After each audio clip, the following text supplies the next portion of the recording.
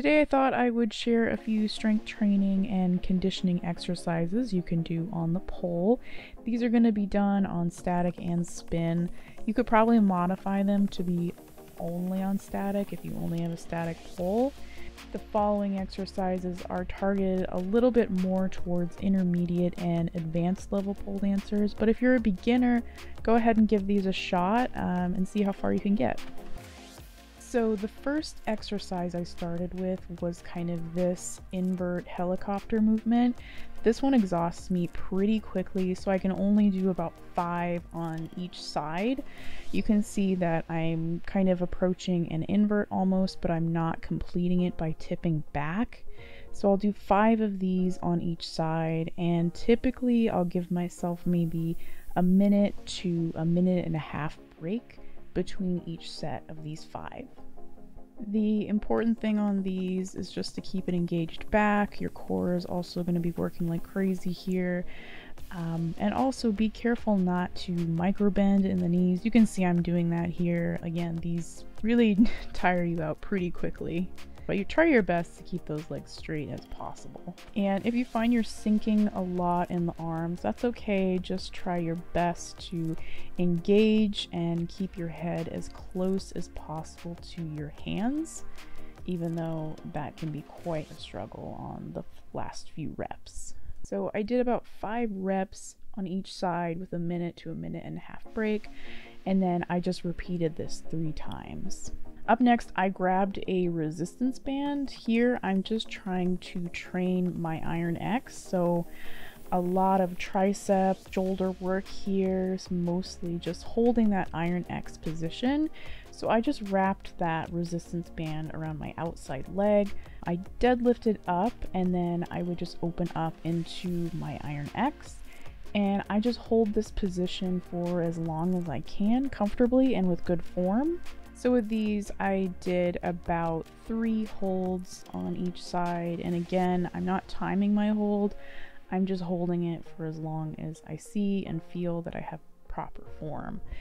And if you're not quite at the point where you can deadlift into this, it's totally fine to jump into your Aisha or handspring, however you feel comfortable getting into it, and then just try to hold your legs out as low as you can. You don't have to bring them as low as I was in this video. Bringing them up a little bit higher towards the pole is going to make this exercise way easier.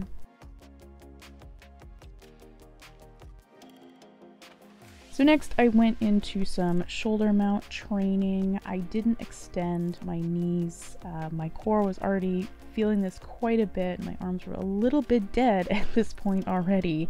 Here again, I'm doing about 5, and you can see on the last one I actually fell down the pole. I was very sweaty. You're gonna find that you need to wipe down the pole quite a bit on these exercises if you're putting in 100% here. If you would like to extend through the knees, totally great way to upgrade this exercise.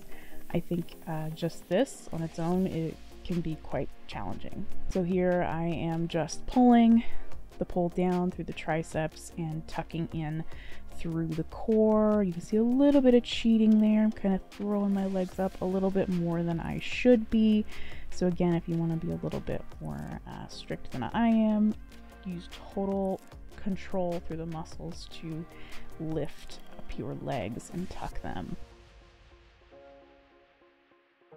So next I went into these push-up tucks, backing into the pole. You could also do this on the wall. I am just coming down as comfortably as I can. I don't want to go too low because I don't want to have my head crash onto the floor and not be able to get back up. So just repositioning yourself and make sure that you can complete your rep without failure. And right afterwards I went on to spin, and I was holding this spin for as long as I could, really engaging my top shoulder here, trying to put a majority of the weight in that inside arm and trying my best not to rely on the outside, keeping my body in the air.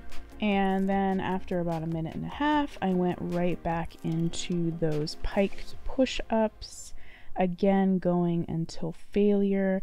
And once again, I just went straight into those spinning holds, supersetting that, so no break in between, just going back to back, and then a break between supersets.